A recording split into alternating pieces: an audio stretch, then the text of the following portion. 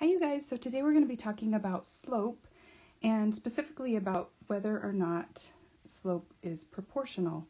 So we're going to be looking at tables, graphs, and learning how to write an equation for slope. This lesson is one of the most important lessons of slope, just understanding how each of these things works with slope. So I want to start on page 183. We're going to take some notes together, so if you'll turn to that in your workbook. It says a relationship between two quantities is proportional if the ratio between the two quantities is constant. And that means the same. So for instance, we might be looking at 12 over 2, which simplifies down to 6, or maybe 18 over 3, which simplifies down to 6. So we're just looking at those equivalent ratios, or we could think of it as equivalent fractions. Two things that will be true about a graph. So here is the graph information. When you come across a graph, you're going to know if it is proportional if the graph will be a straight line. So you need to make sure that it looks like a straight line. And the graph will pass through the origin. Now the origin of a coordinate plane or a graph is 0, 0. So the straight line needs to pass through that point in order for it to be considered proportional. Okay, when we're looking at a table of values, we want to check for equivalent ratios. Remember these. In other words, in a proportional table, the ratio of y over x will always be constant. And again, that constant word just means the same. When you simplify, it becomes the same number. Okay, let's try a problem with this. So this is also on page 183, just at the bottom. It says, Hillary is looking for a gym to join. One gym offers a membership for $25 a month. Use this information to complete the following.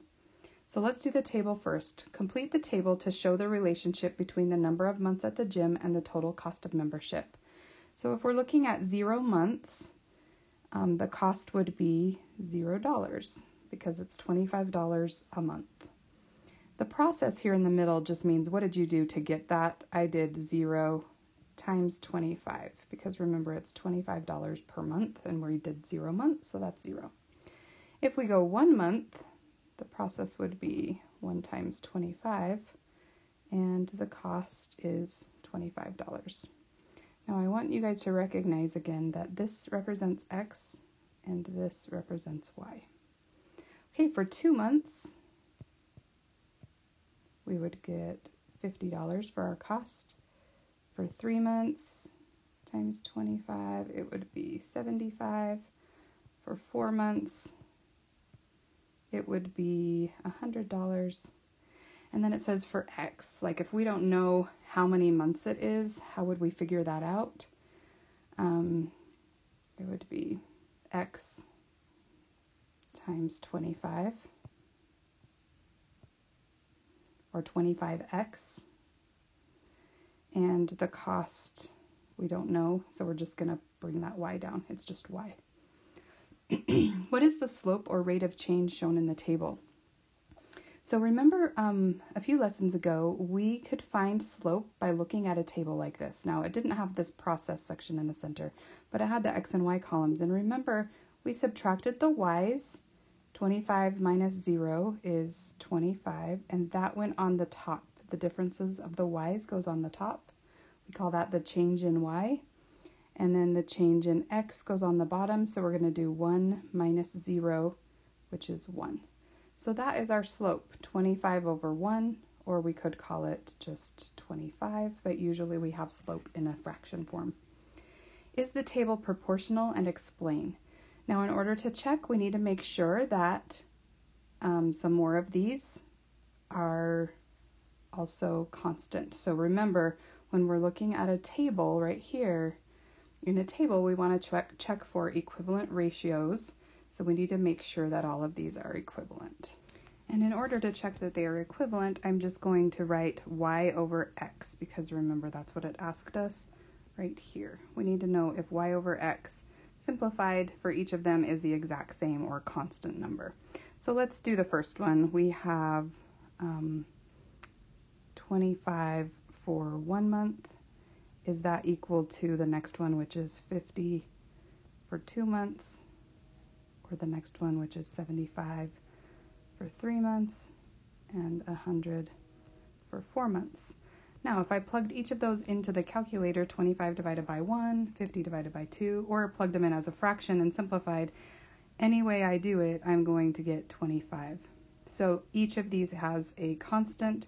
So yes, our answer is the table proportional yes, and it's because the y over x is constant. I ran out of room, so I can't write all of that. Okay, for the graph, using your table of values, create a graph to show the relationship. So we want to graph each of those points. Remember, our x was 0. For 0 months, our y is 0 also. So we're just going to put a little dot on 0, 0. Oh, we're going to have this represent months. And this will represent the cost on the side. For 1 month, we have $25. I'm going to put a dot kind of in there. For 2 months, the cost was $50. For 3 months, the cost was $75. For 4 months, the cost was $100. And we draw a line. Now it says, what is the slope or rate of change? Remember, we learned about how to figure out slope. We find 2 really good points on corners, so I'm going to pick these 2 points here. And we go rise over run, which is 50 over 2. We rose 50, we went over 2, which simplifies to 25, or 25 over 1. So that's our slope again, which makes sense. It should match the slope here. It's the same information, so the slope should be the same. And then, is the graph proportional? And explain. Let's look at our rule for graph. The graph needs to form a straight line, and it needs to go through the origin, which is 0, 0. So let's check those 2 things. It does form a straight line, and it goes through this point 0, 0 right here. That is our key indicator that it is proportional. So we're going to say yes, and we're going to say straight line, and 0, 0 point. Okay, the next page, this is page 184, is actually still talking about the same problem. And now it wants us to write an equation to represent the relationship between x, the number of months at the gym, and y, the total cost of the membership. We know that the total cost, which they said is y, is $25 per month. We wanted x to represent the months, and y, the total cost. So the total cost is $25 per month. That is our equation, and we will practice that more. But do you see the slope in this equation? And if so, where? And yes, we can see it right there. 25 is the same slope that we got on both the table and the graph, and that's where we would see it in an equation. So what conclusion can we make about proportional equations? The slope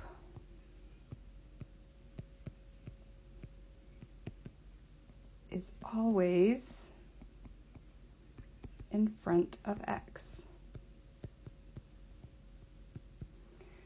So this is a common question. I would give you this equation and I would say, tell me what the slope is. And all you would have to answer is 25, because you know this rule that the slope will be right in front of x. That is the slope. Okay, proportional equations. Let's just finish filling this out. The proportional equations will be written in the form, it's called y equals mx, where m is the slope or rate of change.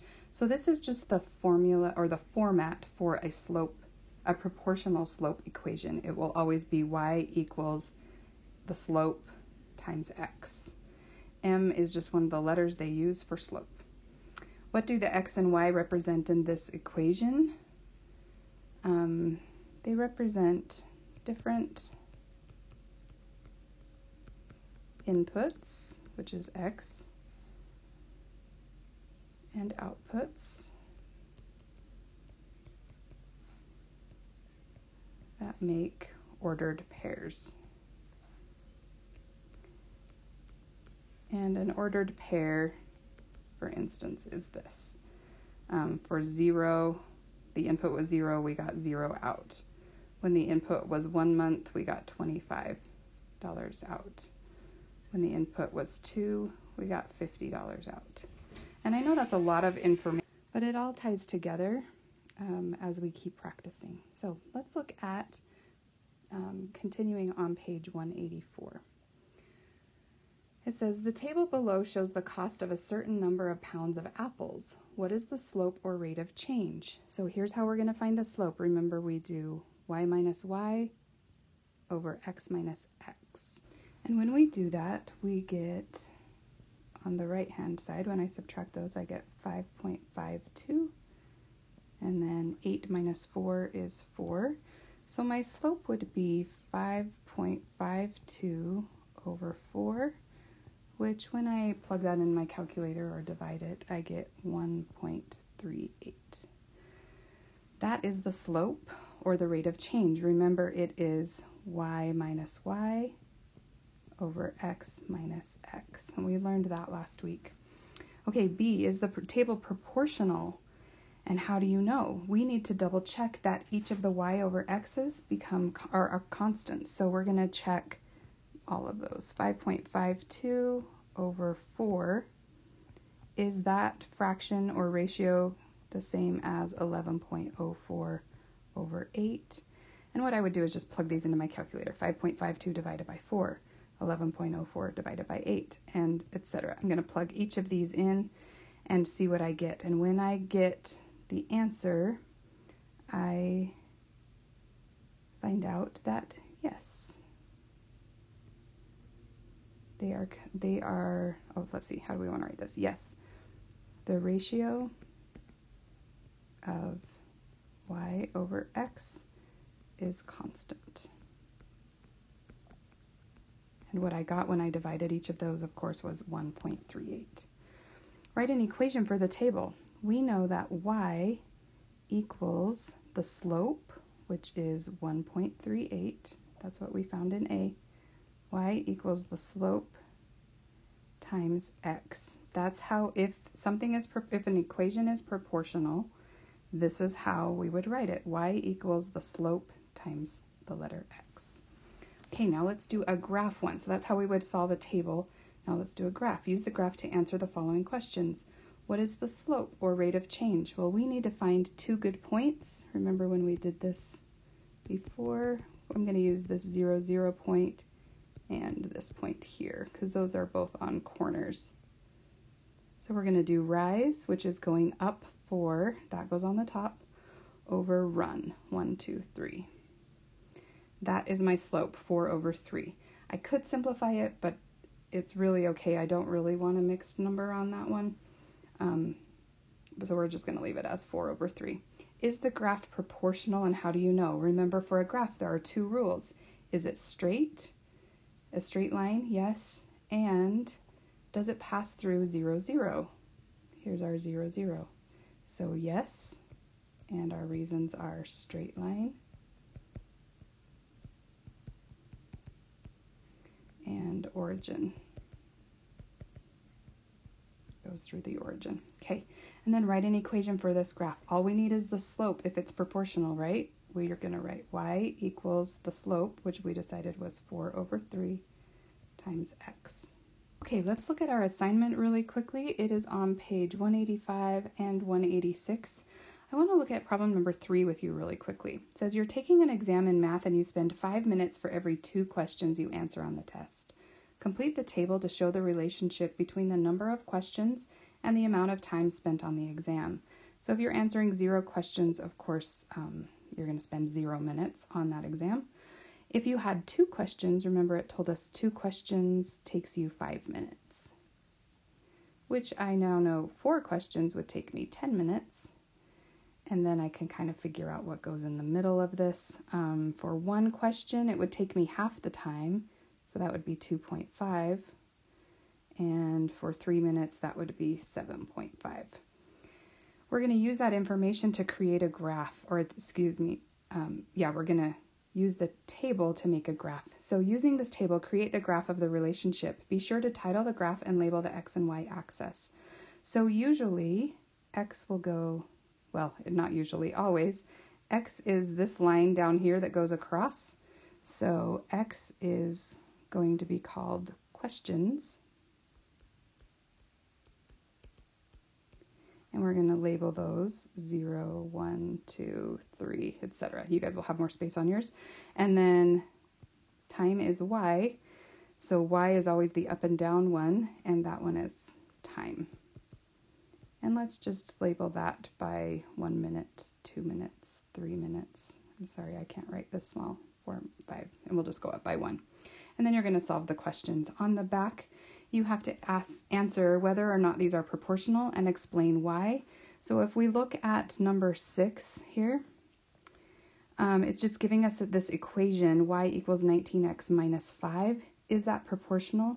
Well, does it follow this exact format? That was our rule.